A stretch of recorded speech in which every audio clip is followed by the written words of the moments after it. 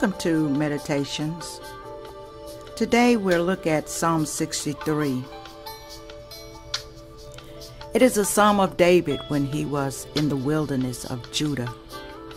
And it reads, "O God, you are my God.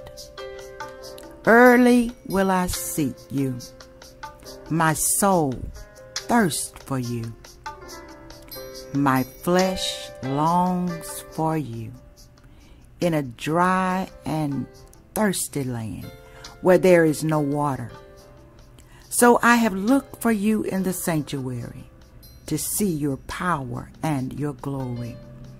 Because your loving kindness is better than life, my lips shall praise you. Thus I will bless you while I live. I will lift up my hands in your name. My soul shall be satisfied as with marrow and fatness, and my mouth shall praise you with joyful lips. When I remember you on my bed, I meditate on you in the night watches, because you have been my help. Therefore, in the shadow of your wings, I will rejoice. My soul follows close behind you. Your right hand upholds me. But those who seek my life to destroy it shall go into the lower parts of the earth. They shall fall by the sword. They shall be a portion for jackals. But the king shall rejoice in God. Everyone who swears by him shall glory, but the mouth of those who speak lies shall be stopped." This is a psalm of trust. David is in the wilderness of Judah. How can one identify when his soul is thirsty? How can one know when his flesh is longing or yearning for God? What is the solution for this dilemma? David gives it. We know our soul is thirsty and our flesh longs for God when we're in a place where there's no water, no word.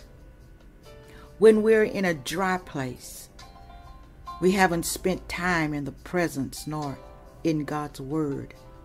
We quickly become parched, dry, and thirsty in our spirit. When our surroundings or our environment is not saturated with the glory of God, the power that enables and empowers us. The solution? We must feed our souls.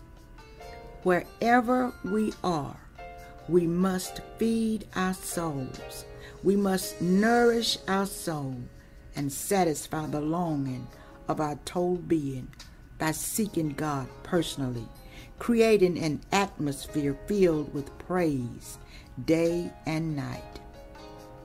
David says, "O God, you are my God. Early will I seek you." Let that be our declaration. Let that be our instructions every day.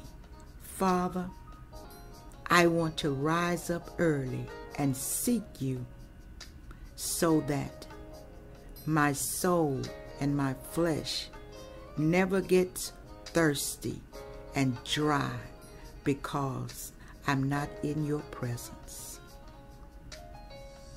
This is your meditation for today.